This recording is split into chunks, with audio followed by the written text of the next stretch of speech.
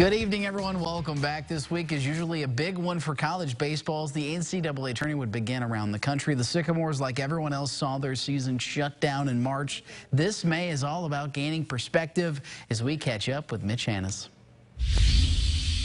We all talk about perspective. Sometimes we, as much as anyone in the sport world, needed slapped upside the head and reminded of what's important. ISU head coach Mitch Hannes is spending his days trying to schedule 2021 opponents. And the tough part, you know, in the world of athletics and a lot of times in education, we know the starting date. We know when the semester starts. We know when everything kicks off. We know the ending date for the most part. You know, the season, when the tournament gets going, you know when the regional tournaments are. And so I think the hard part for all of us right now is not having a start date and a finish date. So it's tough to prepare. So just the unknown. It's been tough for everyone.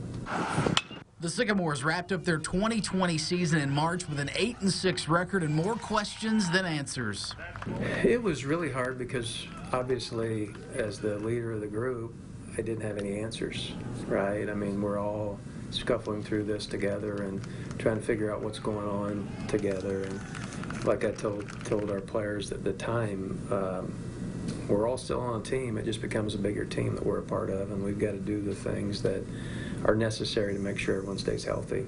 Now that the NCAA has granted an extra year of eligibility, 6 of the 9 Sycamore seniors are making plans to come back. Yeah, I think the good and the bad. I mean, you get guys back. The bad is that the guys that were waiting in the wings are going to be waiting longer, and they've got to decide if that really works for them and their timeline.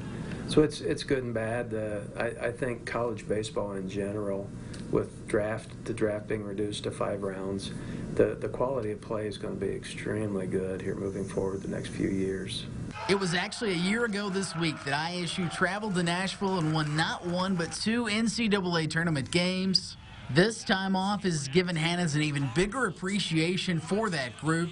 Yeah, there's no question that obviously not just the shutdown, but the time to reflect on all of that makes you appreciate the young men that were in your program, the things that they were able to accomplish, but just being able to play, right? I mean, sometimes we take so much for granted. Just being able to go out, and I got a text the other day from Sherrard, said, "Man, I miss baseball," and I responded back, "I miss the thrill of victory and the agony of defeat." Just the competition part, you miss it, but you don't want to be selfish. I mean, obviously, in the time that we're in, sport is pushed to the side, and there are more important things. So, but yeah, I've had a lot of time to reflect and think about the last season. The Sycamores knocked out Ohio State and hung around with the best team in all the land, Vandy. What stands out to me is just the competitive nature of the guys that we had. And, you know, recruiting is such a flip of the coin sometimes. You see what you're getting in terms of the physical aspect, but you never know in terms of the mental and the heart and the competitiveness in the guys that you get. And that group, man, were they tough and competitive. Now all we can do is look forward to the 2020 baseball season and hope. Sport will come back. It could be, hopefully it's this fall, you know, with football. It could be longer. I don't know. But in time it will, and we'll all move forward and hopefully look back at this as a great learning curve for a lot of us. Big thanks to Coach Hannes for sitting down with us. Sycamore baseball, like every other sport, moving ahead with plans for a 2020-2021 athletic calendars. We all wait the return of athletics, including one of the Valley's brightest, college baseball. That is a wrap for sports. More news to come after this.